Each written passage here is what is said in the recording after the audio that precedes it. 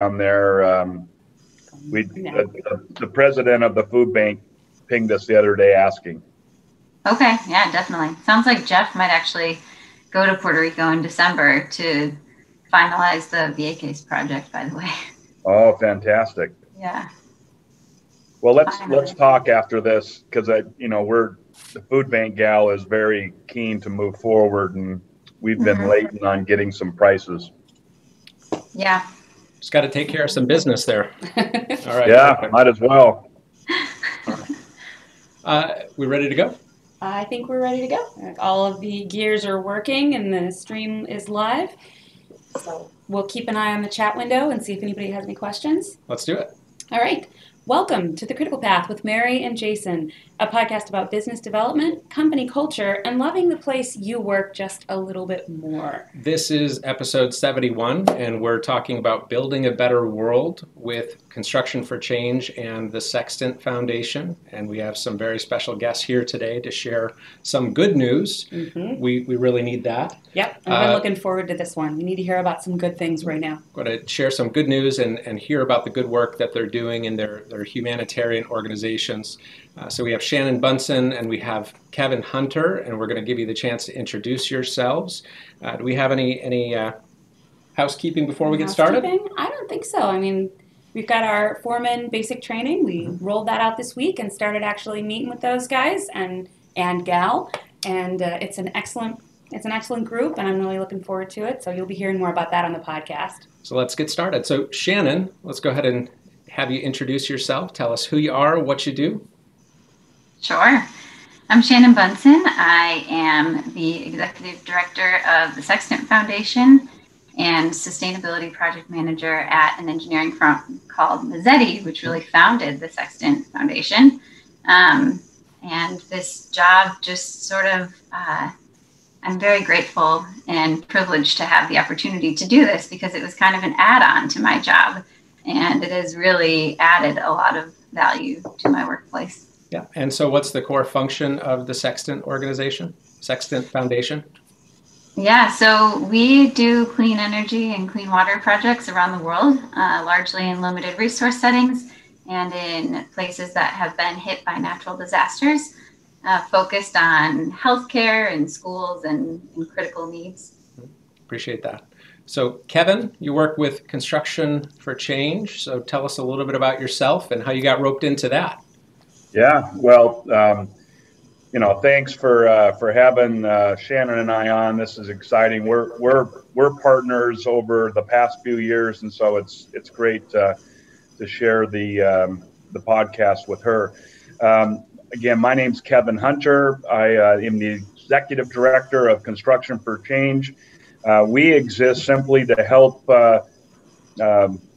organizations and ministries of health and ministries of education around the world in under-resourced settings build the infrastructure they need so that people can get healthier, more educated, and ultimately have more economic opportunity and mobility. So we build schools, hospitals, clinics, and production facilities globally as well as domestically. And we, part of our magic is we do that through a set of wonderful and collaborative partners like the Sextant Foundation. So let's just pretend like I know nothing, because arguably that's true, about the work that the two of you do.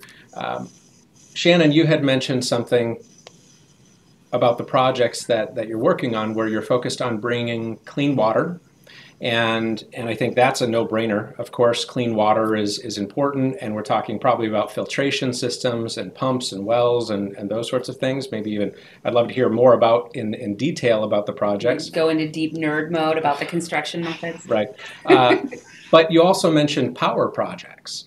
And that's something that if you think about the privilege that we have here in the States, we totally take water and power for granted. But I think the key part that I want to hear from both of you on is we know that water is important. Water has long been important in terms of humanitarian aid, but power, I think that this is the first real time that I've heard that power is a huge concern. So talk to me a little bit about why power is so significant in the countries that you're working in right now.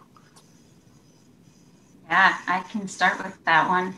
So I'll start with an example maybe. In both Sierra Leone, they have unreliable power.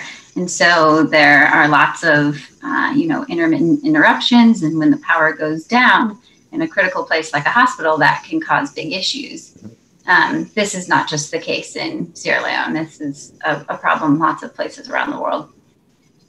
We got connected through another amazing partner of ours, Project Hope, to this hospital that had a NICU, and they had all these babies, these tiny babies hooked up to oxygen concentrators that need consistent power.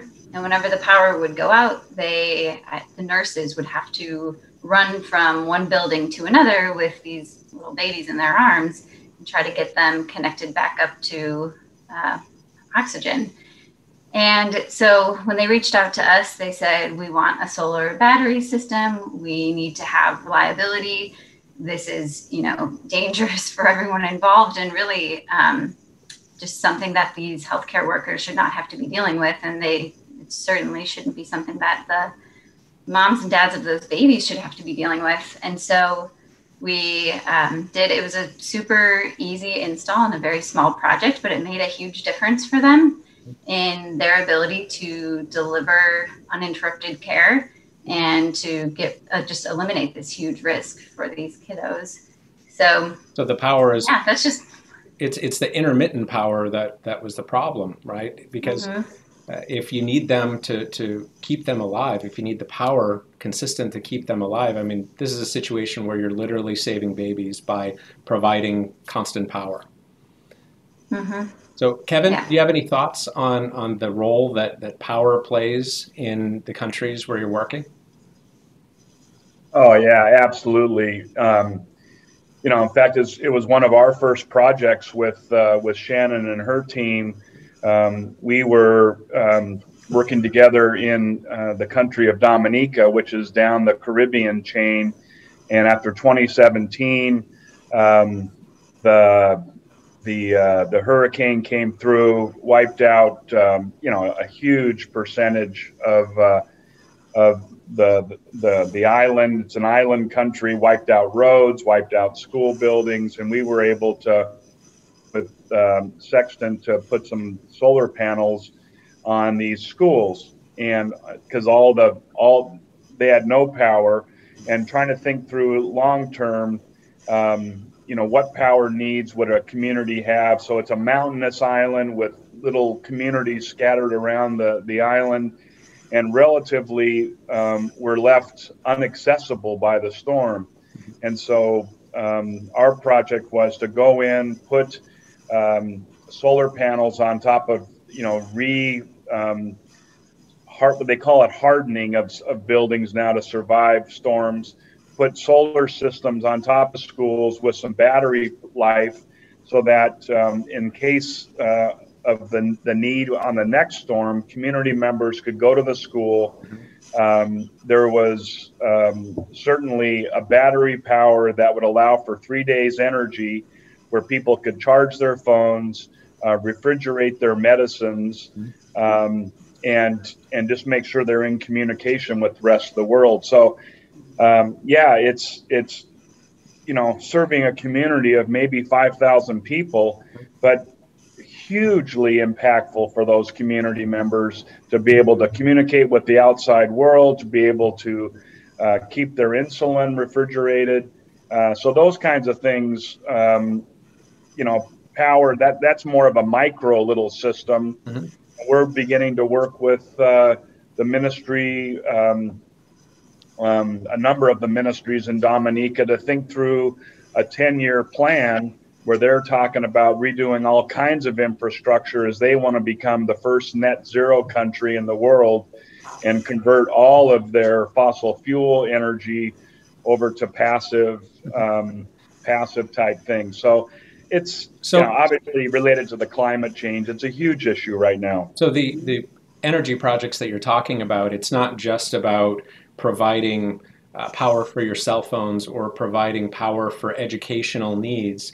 It's providing kind of an auxiliary backup in the case that your whatever grid you have in place goes down, the whole community then could kind of fall back to the Yep. school where we could get a couple days of power for those critical functions. I think that's something that we typically wouldn't even think about. So we actually have a question from Goda Bapuji. So she says that she works on clean water efforts as part of her work in a circular economy. So this is a phrase that I'm not super familiar with. It's not one I've heard. Are there any circular aspects or economic aspects that you're aware of in terms of how power or water play into the ability to kind of move forward?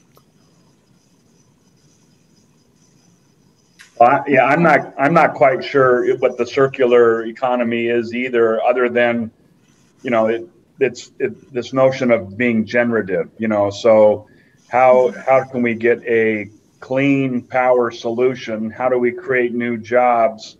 What kind of production facilities are needed? And then, the construction process of those facilities kicks in.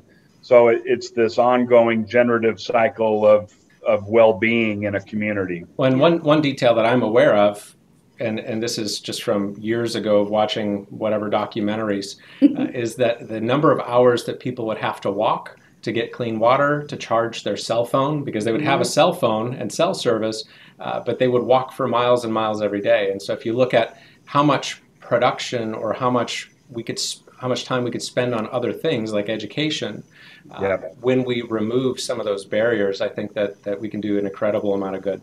So what should people listening know about humanitarian work? What are some misconceptions that are out there that we should clear up? What do we think, Shannon?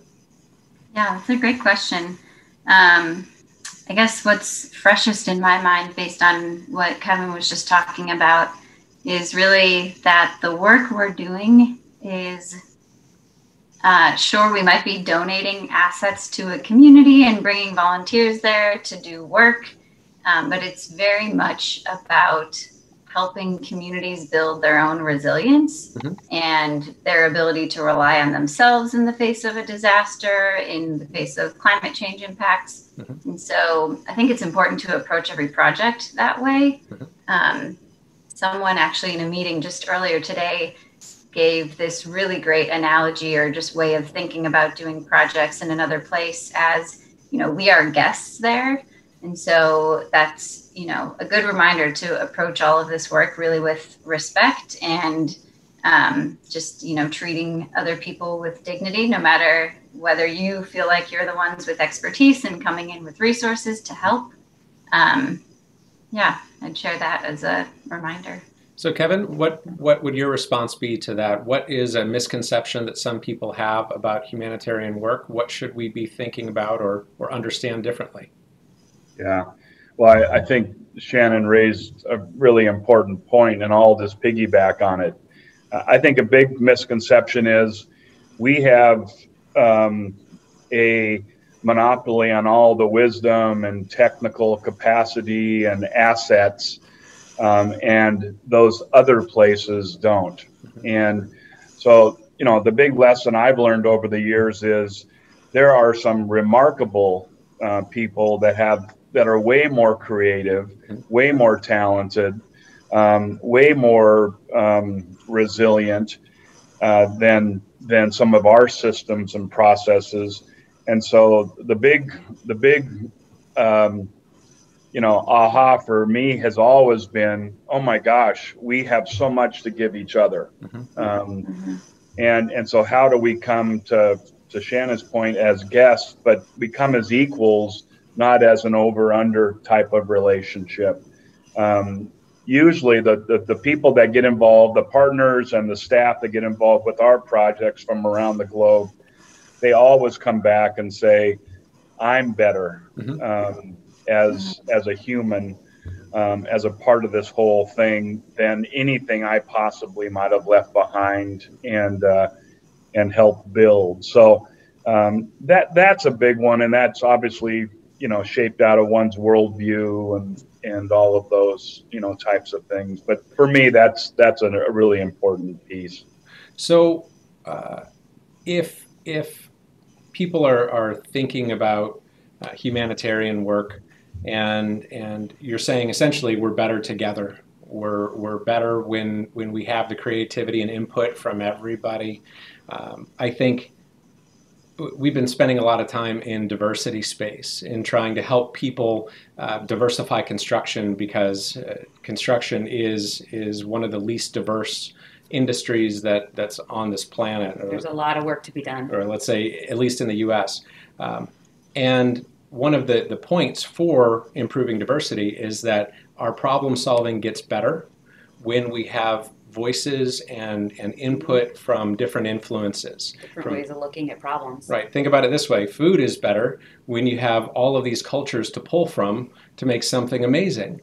And I think that the same is true for all of the countries that you're working in, that we're better and we're stronger and we're smarter when we have the core input. Just because they haven't achieved the same level of education that we have, it's not the same thing as intelligence or wisdom.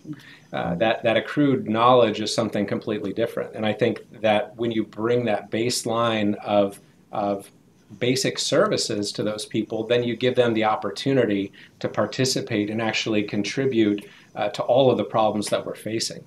And I think that's just really admirable. Well, and in fact, I think living in that environment where the power is intermittently going down and we have to solve these problems on the fly, they're going to have a certain amount of experience with important of-the-moment problem solving that's going to be really useful. So to help give everybody kind of a picture of the different way of life, and you work in many different countries and they're all a little bit different, can you give me any cost of living comparisons? Or we were talking with Goda, and she said, I have a hard time spending $5 on a coffee because I know how far that will go in Sierra Leone.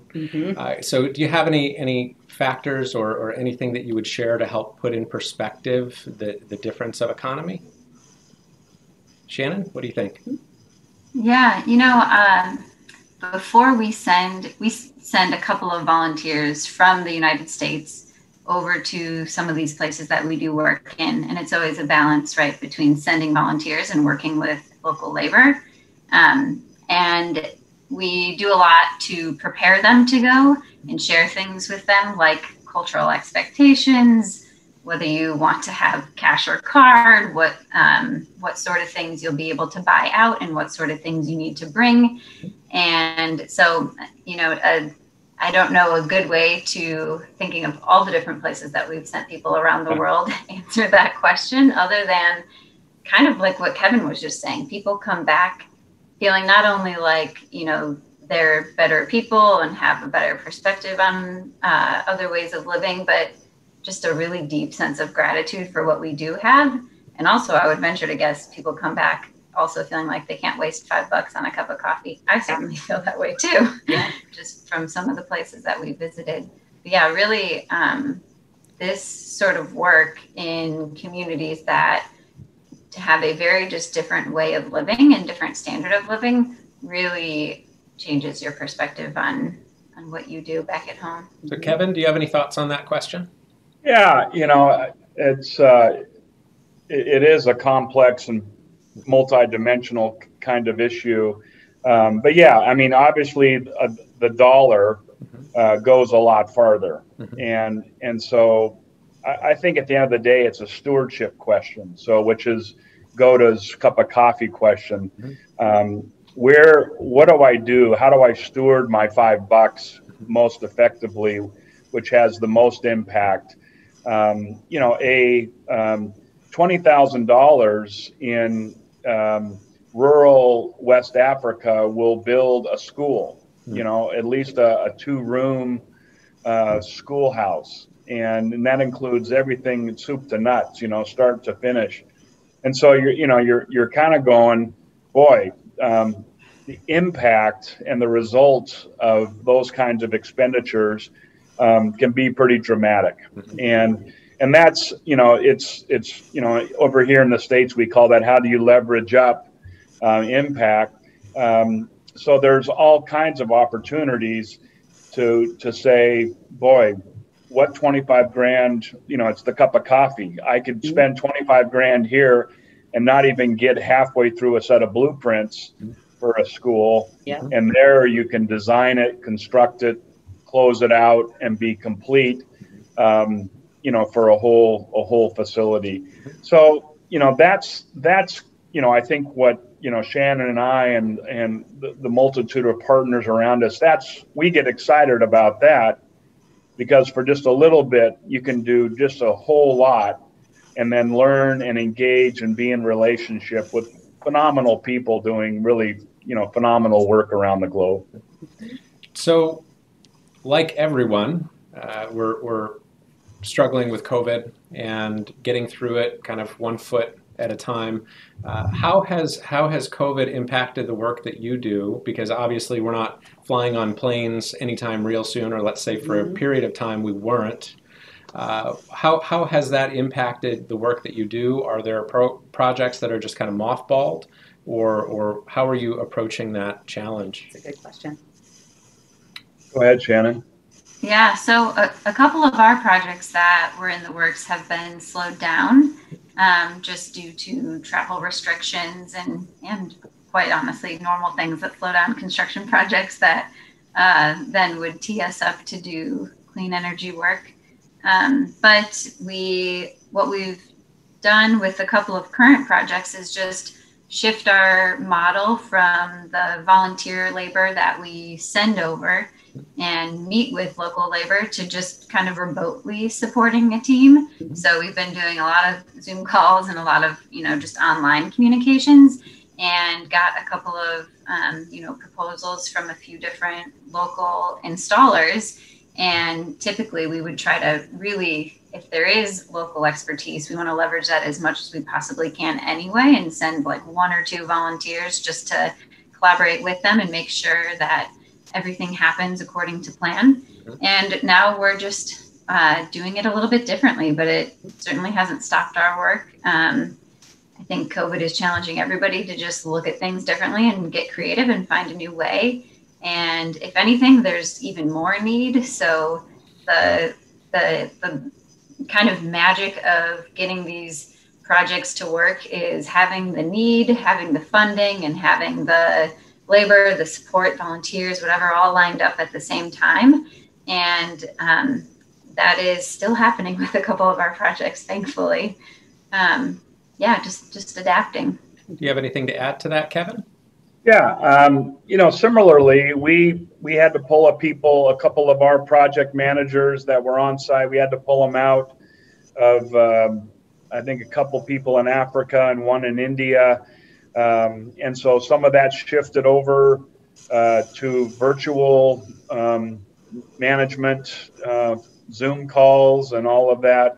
Some of the projects were slowed down and paused, and now they're kicking back up. But, one of the things that we had begun to already pivot to before COVID was, how do we begin to build out a stable of volunteers and kind of not pro bono, but low bono project managers that were located in geographic hubs.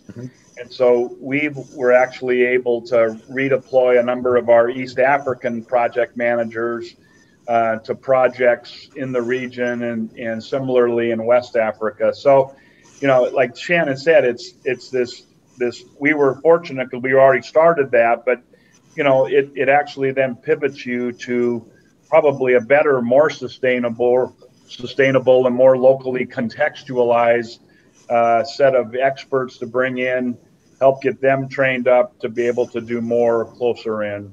Yeah.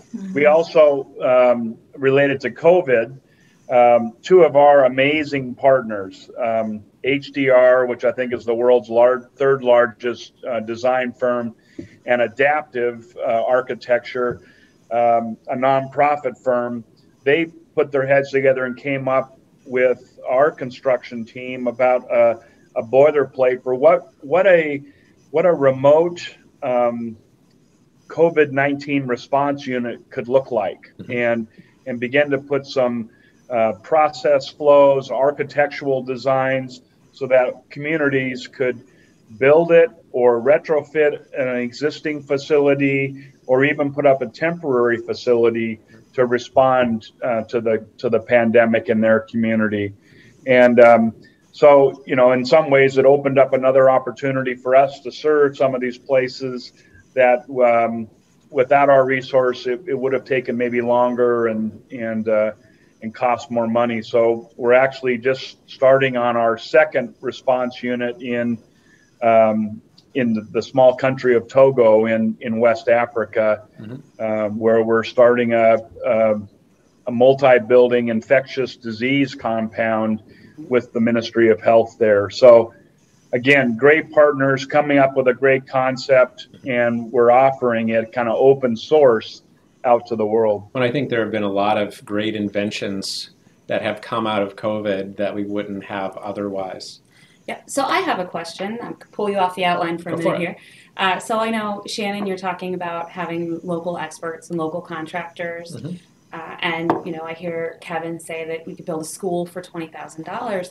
And so my question is, I know that, I told you before that we did a little work with Habitat for Humanity, but we're building houses using the same tools, same methods, same everything as any other house. It's just... It is exactly the same, but you're donating your time. We're just helping out.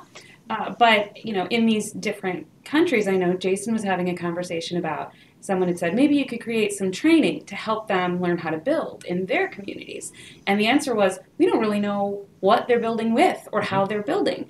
So what do you guys, when you go and help out places, are you using kind of the same methods we use here and you're bringing them into the community? Or are you using kind of building methods that they use there? Or do you have to cobble that together somehow? Because, if you're using some local construction method in an area in order to install solar panels, you're going to need to kind of cobble that together. So solar panels you can't build on site. You can't. Bringing steel to a specific site could be just really impossible or cost ineffective. So how do you respond to dealing with building material challenges? Yeah, how does that all work?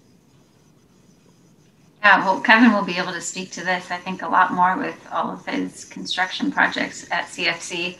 But yeah, on our end, it's just a matter of getting creative with whatever you have. I mean, we've got projects in Puerto Rico where our teams can just run over to Home Depot if they need something and get the typical equipment.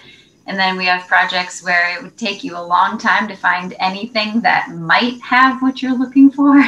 And so you just really have to get creative with what's available locally and tap into, like you were talking about earlier, just that local wisdom and knowledge. I mean, even in places where we work where there's maybe not local solar expertise, but there are local laborers, people know how to make things work. And so it's a matter of problem solving together.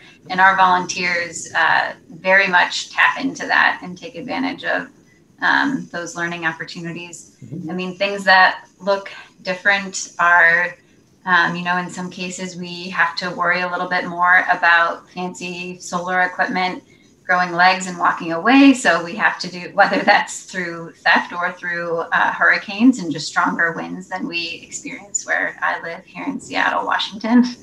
And so there's a lot of that goes on. But yeah, I'd love to hear Kevin speak to building materials and what I know that your projects certainly don't look the same around the world. Yeah. Yeah, I think it's, a lot of it depends in our context is where you're building. I mean, if you're building something in downtown Nairobi, or you're building a health clinic in rural Uganda, right?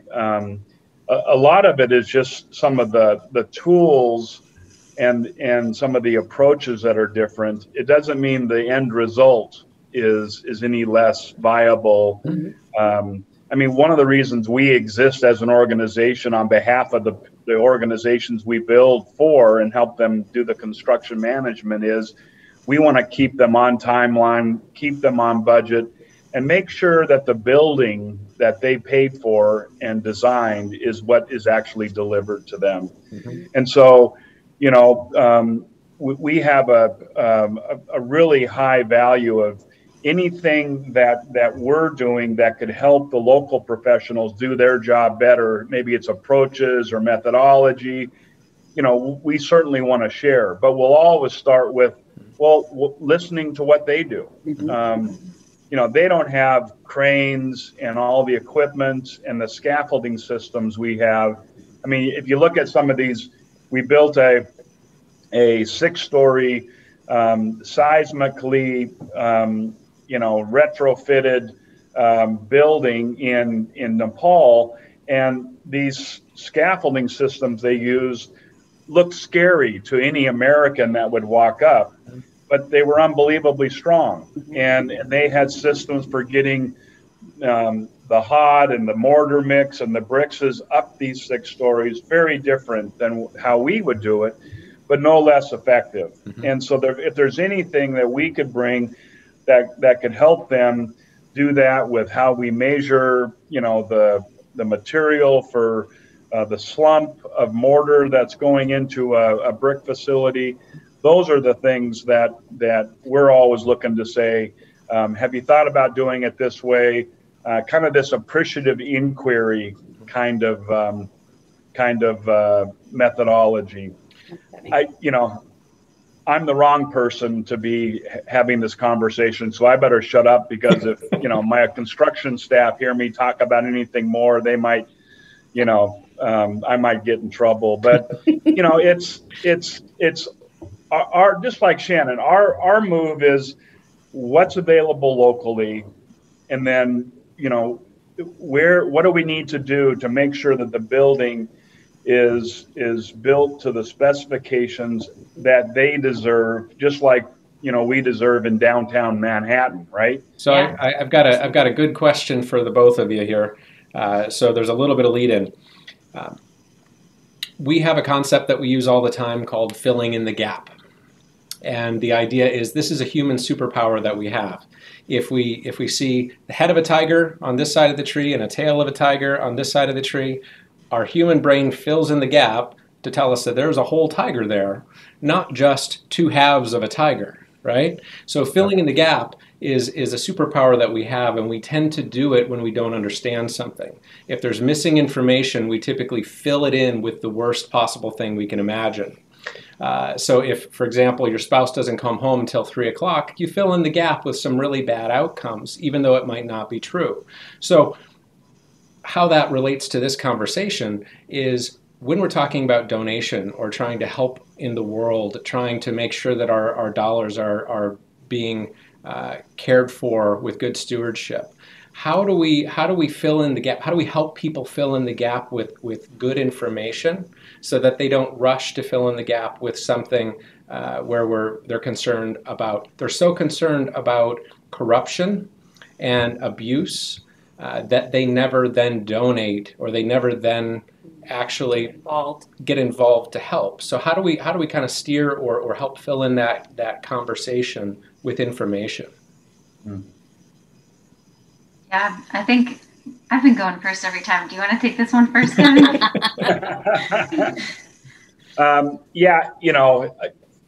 First, I think it starts with don't be naive, right? Every context, I don't care if it's, on K Street in Washington, D.C., wink, wink, or if it's, rural Uganda, there's these forces out there that lead to graft and just unscrupulous activity, right? So walk in with your eyes open and don't be naive. Secondly, do your research. Organizations like the Sextant Foundation and Construction for Change, that's kind of what our magic is, right? We know how to go into these situations, understand the local lay of the land, whether it's with our local staff or our pre-con trips, go in, ask the questions, understand the labor situation, what contractors are available, get the right references. And that's where we can help people that want to get plugged in and get involved with us, is we ensure that those kinds of things are minimized.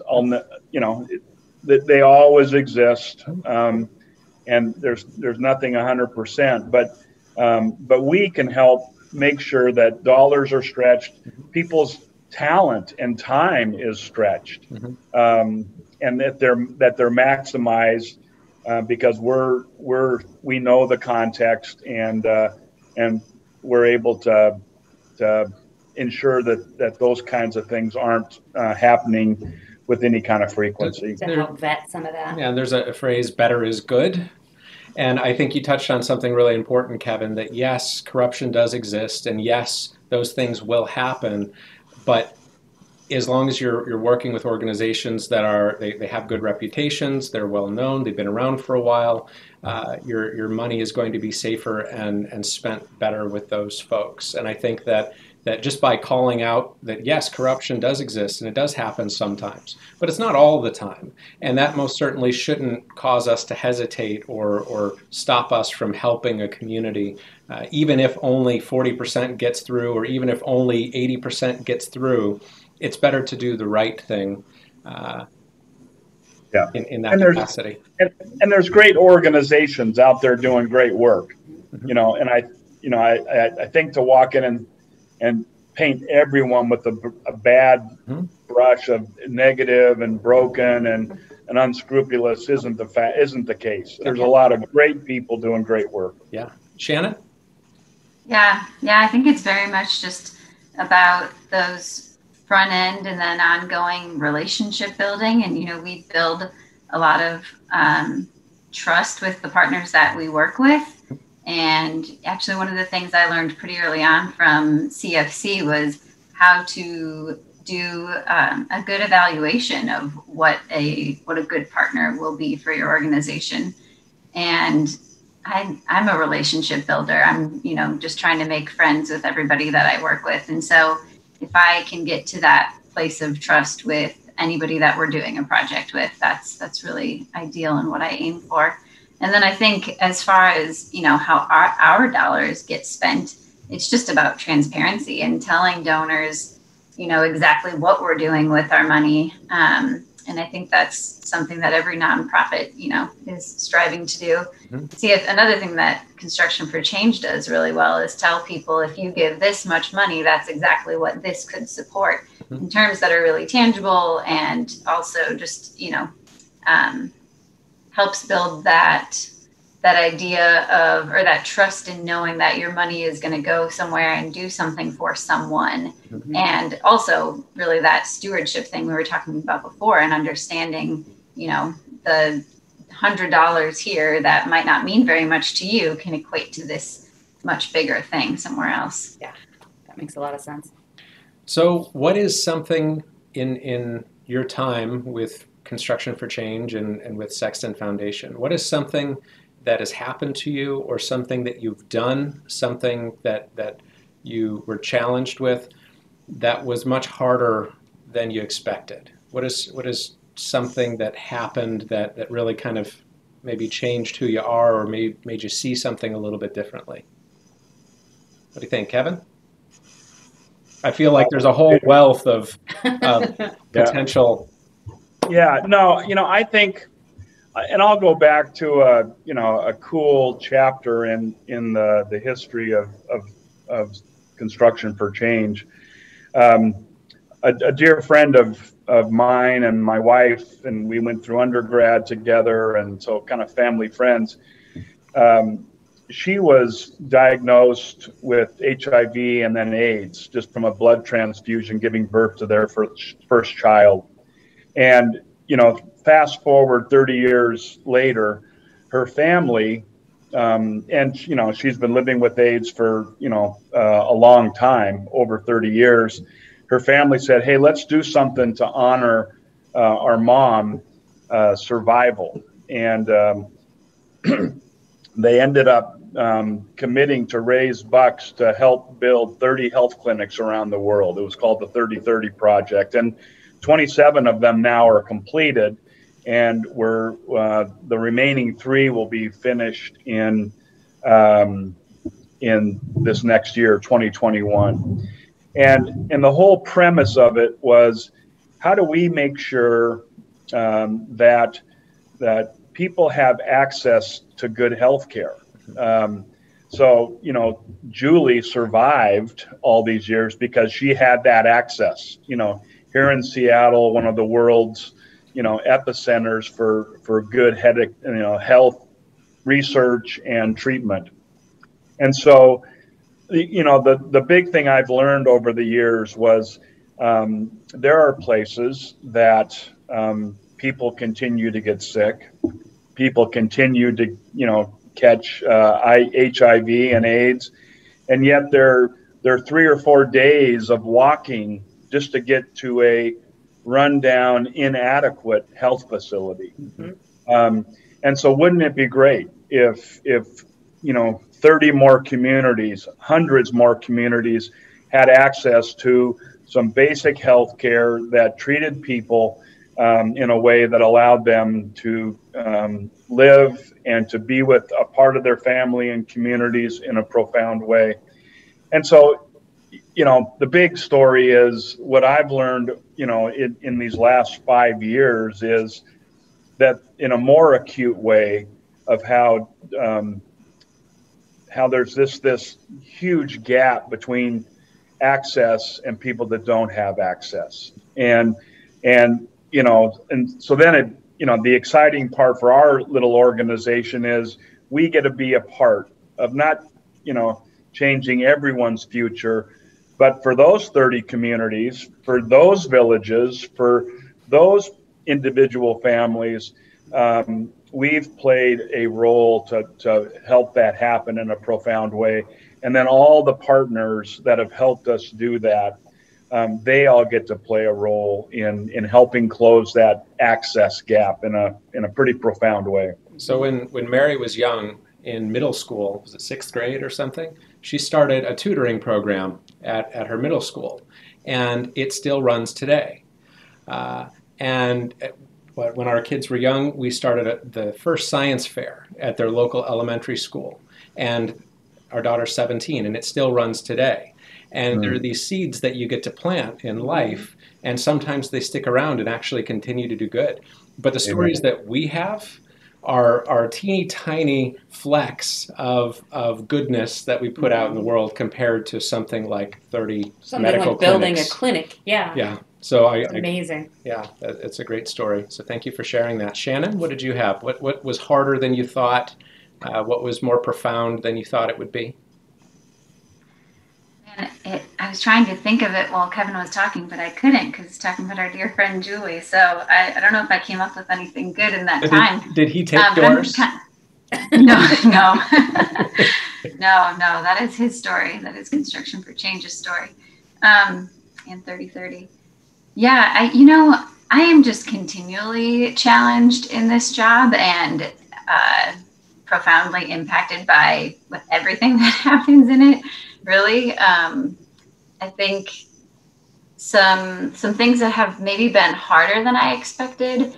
That Puerto Rico project that we did with Construction for Change, where Kevin alluded to it earlier, we were identifying a bunch of sites to be part of a cold chain that would have solar and battery backup specifically for vaccine refrigerators and for insulin storage so that it could be temperature controlled. And in the same case of Sierra Leone, when the power goes out, that would still be able to keep that important stuff at the right temperature. And so what ended up being really hard about that project was that we were looking for the right sites. And so we were running around doing these site visits, meeting with folks long before COVID. So that sounds a little creepy right now, running around to a bunch of different sites and meeting with people. But at the time, it was wonderful and also wonderfully hard because we would meet with someone and for just one reason or another, maybe it was the structure, maybe it was the kind of just access to the location,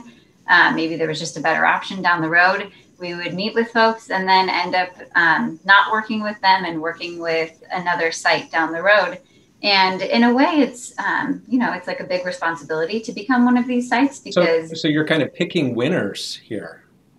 Yeah, well, and it felt that's what was hard about it was that we had to say we're going to go with you and not you, but we had to do our due diligence to pick the right sites. So yeah, that just.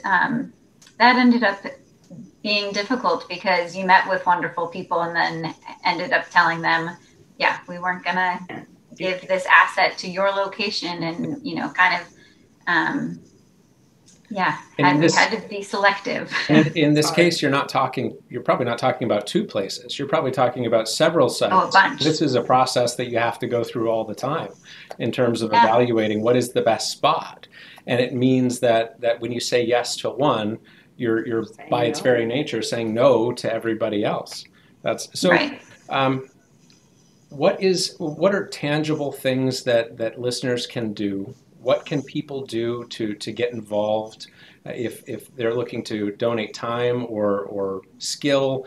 What should people know, or what should people think about in terms of getting involved? What are good first steps to take? Shannon, you want to go? Sure. So on our end, I was thinking about this, like I said, our old model was get some wonderful volunteers and send them around the world to do good work. And since we're not really sending people around the world, but we're still doing work, there are different ways to help from wherever you are. So I was thinking about this one colleague of mine at Mazzetti, Brian Hageman. He shared with me one time, he hasn't, I don't think, actually gone on any of our Sextant projects, but he is one of those just really thoughtful, kind-hearted people, and also a connector who, as soon as we had an opportunity that he heard about, he would reach out to folks.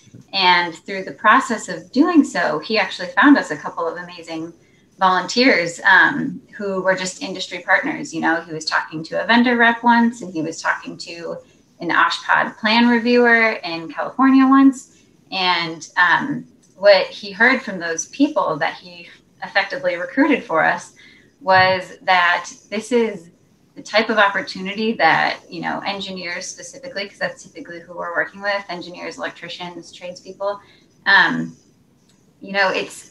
we're often doing kind of invisible or maybe thankless work. And when you do a project like this, even if you're helping it from afar, there's just so much gratitude for the people who are using their technical skills to really do good for other people in the world. And so I hope that feeling still comes through as much if you're, just sitting at your computer doing it versus being there physically on the job. But I've got volunteers who are still helping me plan projects right now, scope out projects, contact local laborers. If people want to get involved, though, what do they do? Mm-hmm. They reach out to me. We have a volunteer interest form where we try to get a sense of what people can do, what they want to do, what their experience is. And this is at sextantfoundation.org? Absolutely, yep. And also they can send us project opportunities, and we're always looking to, another thing that's really important to us is taking young engineers and people who really want to build more of that hands-on experience and just around the world experience. We love finding people who are willing to mentor them. That's really important for us. I know mentoring matters to all of our organizations. So that's another way to give back, no matter what age you are and whether you want to go somewhere or just help other folks from the comfort of your home. Kevin, so how can people get involved? Yeah, well, thanks just for the invite to ask. And there's obviously we're always looking for, if people don't have energy or time or the wherewithal to get involved on a project level, we're always looking for funding to help some of our work go. So again, all this stuff is available on our website. We're just redoing our website. It'll be done by the end of the month, but there's still, our website is up. But so that's one way. The second thing is we're always looking for design firms to get plugged in. We've got this unbelievable network of architectural design firms, civil engineering firms, MEP firms that have the capacity and want to get plugged in. And we've got, two of the three largest firms in the world, all the way down to small local firms, and we can use everybody to help be a part of bringing great design to hard places, right? The third thing is we have anyone who's interested in becoming a project manager, whether it's virtual or on-site. There's a way to get plugged in to do that, both pre-con trips, and actually go be somewhere for 6 months to 12 months. We just placed a guy down in the British Virgin Islands, which doesn't sound like hard duty, but he's down there for 3 years helping rebuild schools from Hurricane Maria. We also have a thing called the Change Fellows. We have a huge, admiration and respect for women and people of color getting into the trade. We were talking about that earlier. The whole Change Fellow program is designed around getting those populations plugged into sites with a mentor that can help build their capacity and help build their resume so they can take a next new step toward their livelihood. And then we're always looking for new opportunities. Domestically, we just signed an agreement with an organization that builds emergency shelters that are addressing homelessness and disaster response across the U.S.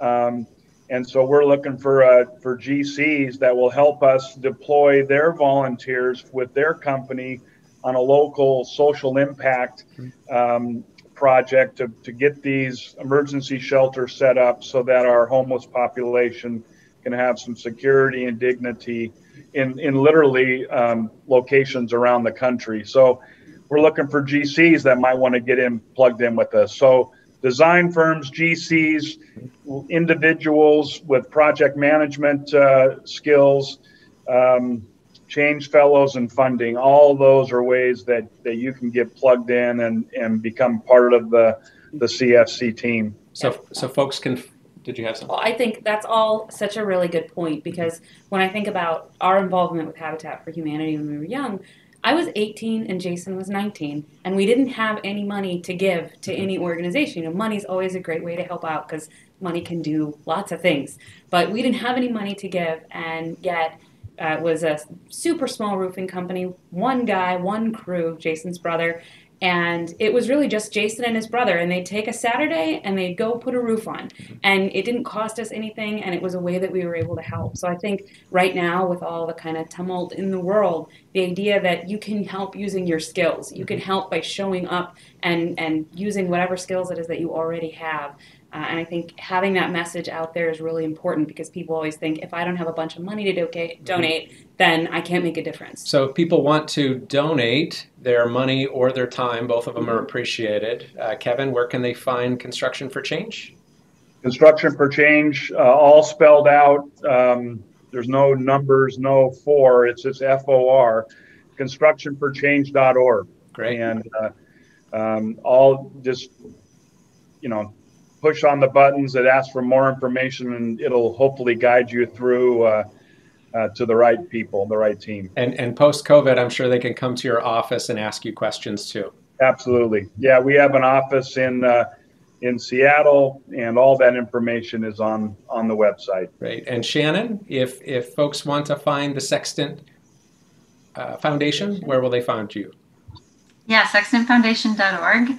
I'm also located here in Seattle. We're headquartered technically in San Francisco, and the folks who contribute to Sextant Foundation are all over the place. But you can find me at sbunsen@sextantfoundation.org, all just spelled out.